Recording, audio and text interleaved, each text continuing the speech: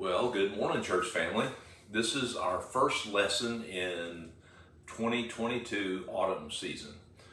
Funny, it sure doesn't feel much like fall. I guess the last couple of days it might have cooled off a little bit, but my okra and my peppers are still bearing, and I might even have a few more tomatoes trying to get ripe. Soon enough, though, we'll see some leaves begin to change, and some of us will be complaining about the cold. That's just the way we are, hey?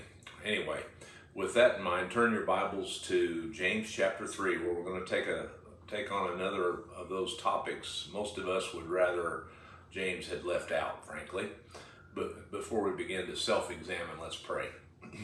Father, thank you for life and health and all the good things that you give to us, for the ability to reason with your word and listen to what your word has to say to us. Help open our minds and our hearts to what your word has to say. And Father, help us to really get what you're telling us you expect from us through this lesson today. Lord, we love you so much, and we're so grateful for your presence in our life and the power that you bring into our lives. And I pray that today, as we meditate on your word, that you will, if there's room for improvement, and there always is, Father, I pray that you'll show us where we need to lean into you and listen to what you have to say. Thank you again for what you're going to do in Jesus' name. Amen. Well, I've referred to James quite a bit, as the half-brother of Jesus. And in fact, he only came to Jesus kind of as a last resort when Jesus came to see him after the resurrection. He became the pastor of the Church of Jerusalem, which made him to be a pretty powerful guy. And he was kind of a hard-nosed dude, as far as I can tell from everything I've read about him. But he was also, one of his nicknames pretty early on became a nickname for him. They called him Old Camel Knees, because he spent so much of his time in prayer on his knees. His reflections on the life of a committed Christian, as spoken by the Holy Spirit, to me, it's really why I consider the book of James kind of like a New Testament book of Proverbs for us, rules of the road, if you will. So with that notion about James' attitude about the normal Christian life moving in our hearts and our minds, let's begin today's lesson in James chapter 3. We're going to look at verses 1 through 5a, that's where it actually breaks naturally in Scripture, where he says, "My brethren, let not many of you become teachers, knowing that we shall receive a stricter judgment. For we all stumble in many ways. If anyone does not stumble in word, he is a perfect man, able also to bridle the whole body. Indeed, we put bits in horses' mouths that they may obey us, and we turn their whole body. Look also at ships. Although they are so large and are driven by fierce winds, they are turned by a very small rudder wherever the pilot desires. Even so, the tongue is a little member and boasts great things." So this first verse is one that always causes me to swallow kind of hard and really beg God to help me say only those things that he wants me to say. This verse exposes us to, I think, God's expressed desire for us to be sure we know what we're talking about when we talk about spiritual things.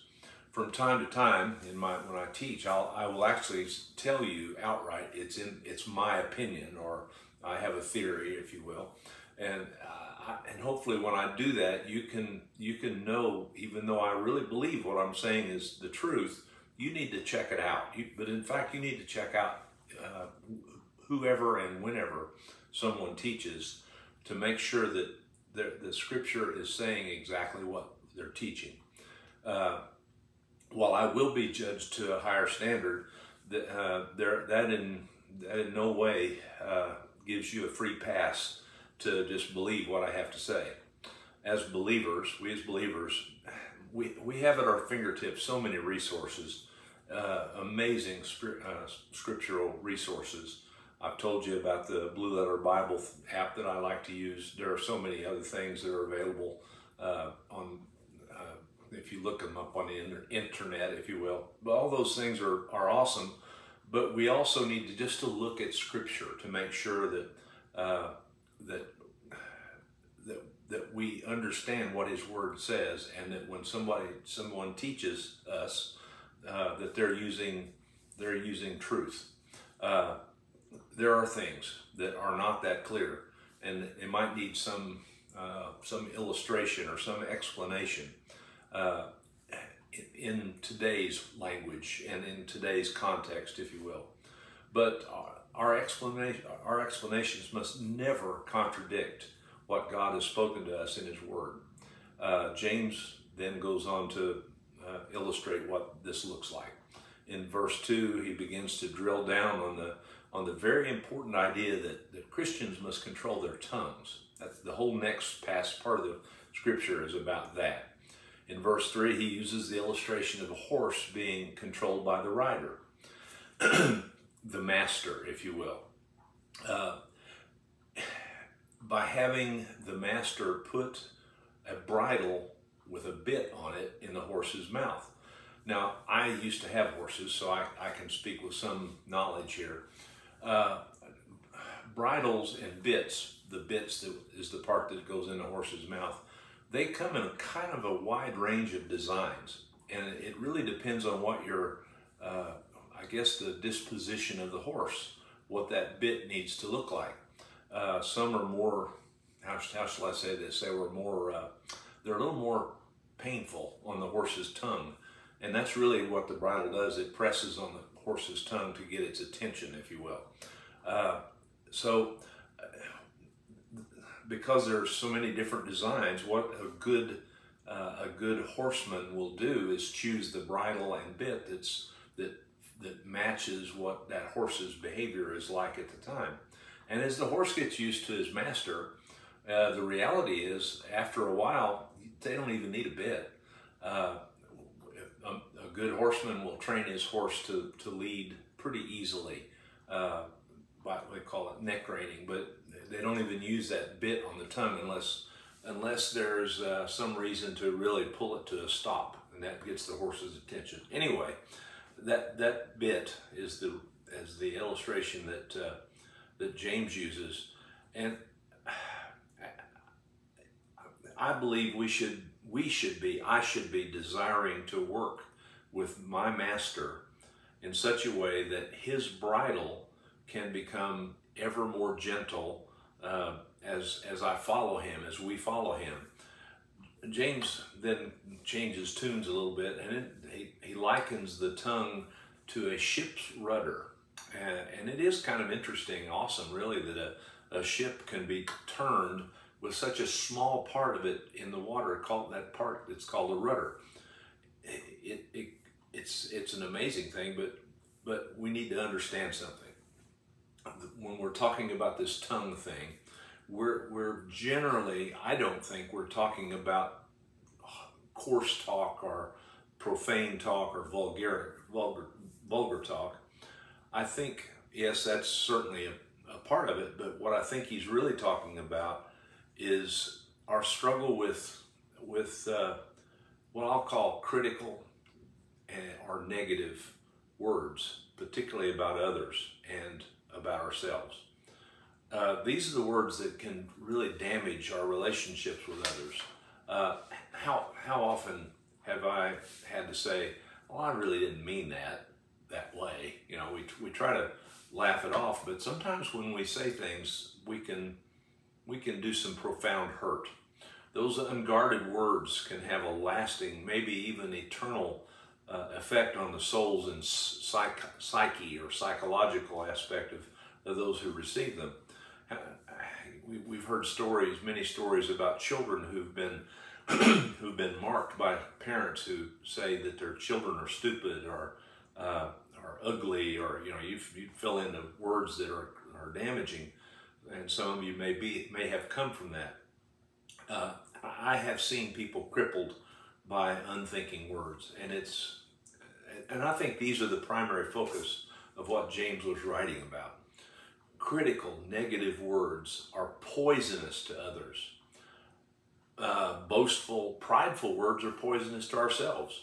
And I kind of like, I like to approach this with a positive thought, if you will, that came from Jesus when he was talking in John chapter 7, verses 37 to 38.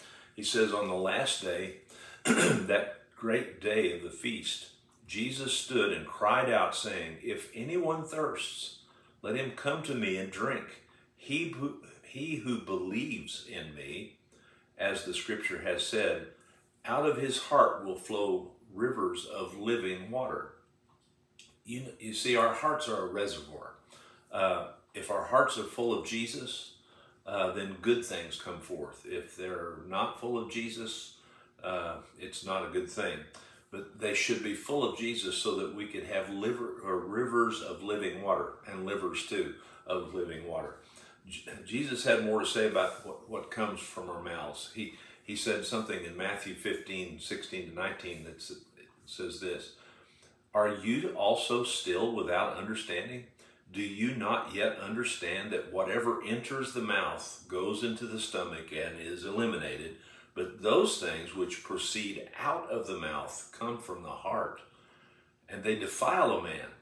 For out of the heart proceed evil thoughts, murders, adulteries, fornications, thefts, false witness, blasphemies.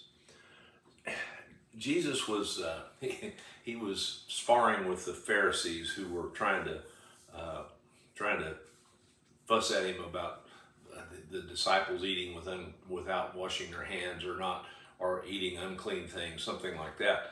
But Jesus is saying, what we say is both important and is observed. It's heard by others and by God, by our Lord. And what we say is important. And James is saying that throughout this, our tongue, what we say is important. So guard your heart so that what comes out is profitable, if you will. Well, let's move on. We're going to see another illustration in James 3, verses 5, the middle of 5 and on to 8. See how great a forest a little fire kindles, and the tongue is a fire, a world of iniquity. The tongue is so set among our members that it defiles the whole body and sets on fire the course of nature, and it is set on fire by hell. For every kind of beast and bird, or of reptile and creature of the sea, is tamed and has been tamed by mankind, but no one can tame the tongue. It is an unruly evil, full of deadly poison. Where I used to live in Illinois, we often passed a Smokey the Bear sign that would tell us he'd have his shovel pointing at a certain fire danger because of the moisture levels and stuff, how dry it was. But there was also a sign, usually right beside it, that would talk about the dangers of a smoldering cigarette, and just how one of those little tiny cigarette butts could destroy a whole forest. In James' illustration, instead of a cigarette, he was saying that one unruly tongue could destroy a whole church. That's what he referenced in verse 8 when he said, when he referenced the body, not before verse 8. But to go back to my illustration, it says, but no man can tame the tongue. Think about that illustration of the horse a minute.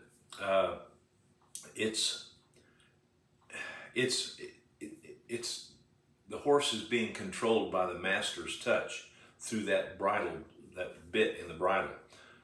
And for me to have my tongue controlled, I can only do that when on a regular basis, well, first of all, I have to surrender my life to him.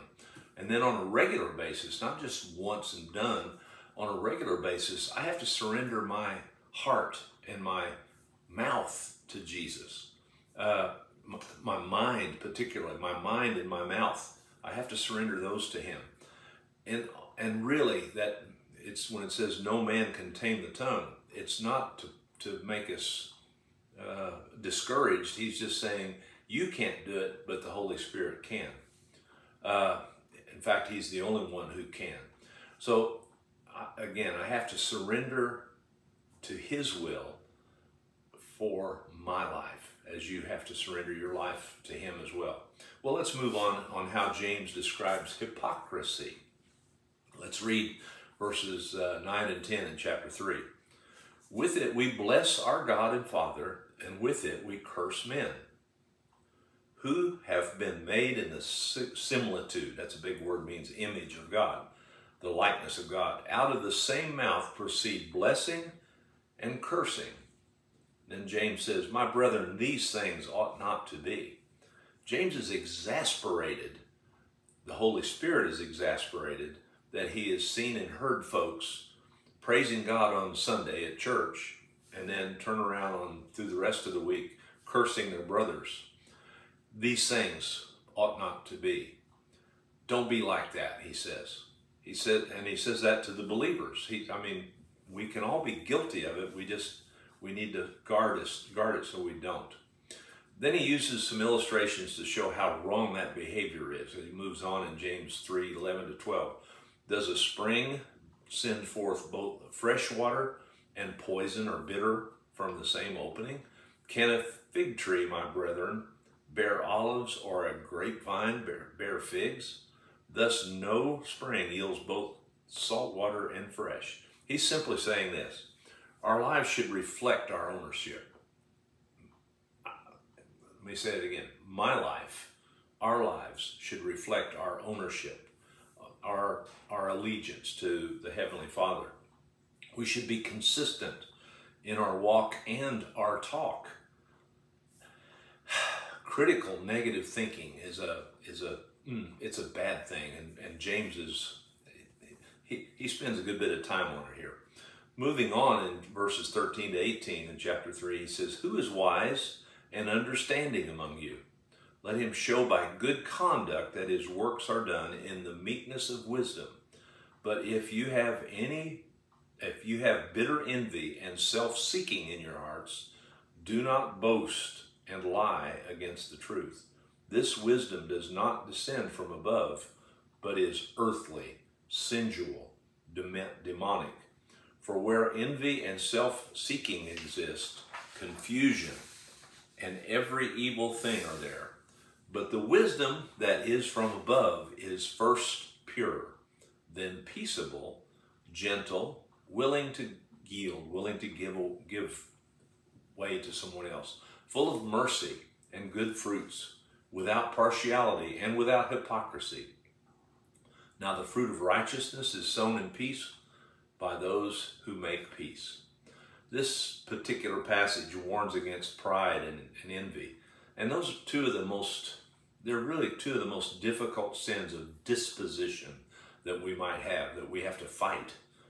The characteristics of godly wisdom and peace seeking should become our focus for daily life. When we begin to have thoughts, and that's where it begins, in our thoughts. When we begin to have thoughts that are negative or critical, or if we begin to have thoughts of envy, things that we don't, anyway, the envy is just wanting something that somebody else has.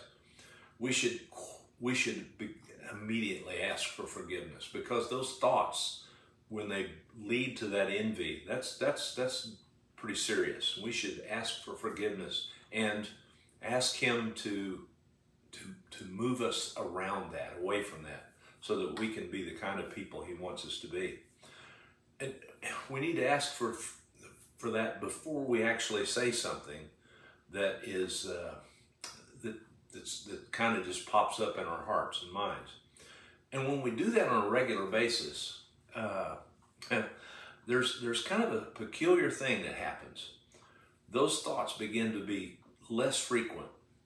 And since nature and our minds abhors a vacuum, what we should really do is cultivate positive thoughts about other people, especially in ourselves.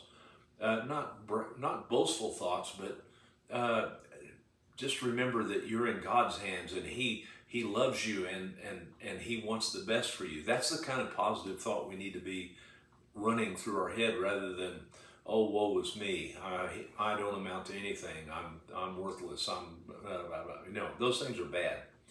So anyway, we should fill our hearts with positives rather than, and I don't mean this televangelist positive thinking stuff. I'm just talking about what